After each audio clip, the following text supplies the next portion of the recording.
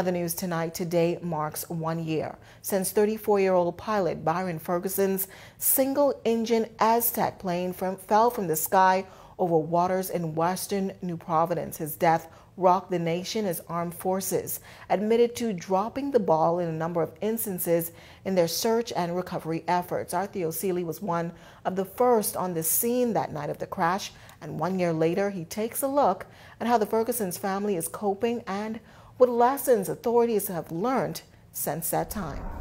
November 8, 2018, 9:27 p.m. Unconfirmed reports reach Eyewitness News that a plane crashed in waters off Love Beach, carrying a sole passenger, pilot Byron Ferguson, who was en route to Lynden Pindling International Airport from Florida. 3 hours into their efforts, Superintendent Liam Mendelovo confirmed that the search was called off. Investigations are continuing. As you notice, it's very dark at night.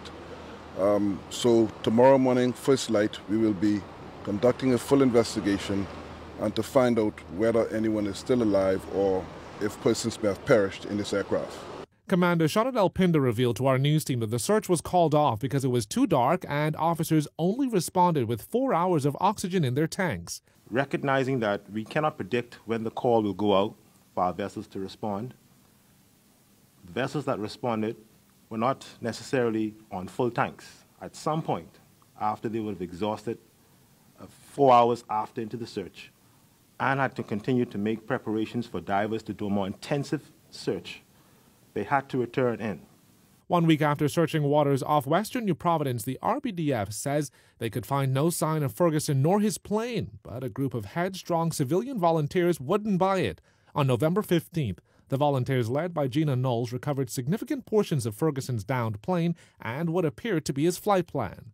It was 40 minutes that the first person went, "I see it, I see it." If divers actually went in the water, I would like to know who it was, because I want to know if they did indeed go in the water, if they just went in the water and sat down and did this. Because, I mean, we have enough people on our forces to do the same thing we did. 24 hours later, senior officers of the RBDF and police force defended their handling of the search, confirming that they had Ferguson's best interest at heart. The first set of people to die for this country were Defense Force members. And when incidents occur, we seek to do our best to provide the assistance necessary to help all concerned parties.